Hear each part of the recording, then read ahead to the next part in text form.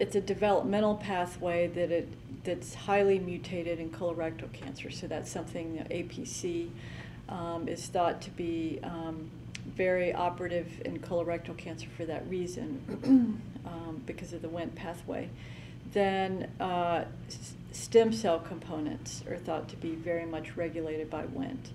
So, you know, it's almost like the sky's the limit in terms of the different types of tumors, but because of the high degree of mutation of the pathway in colorectal cancer, then that's one place that it's going.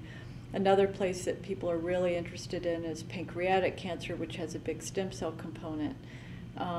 So the problem has been that it's a very, very redundant, complex pathway.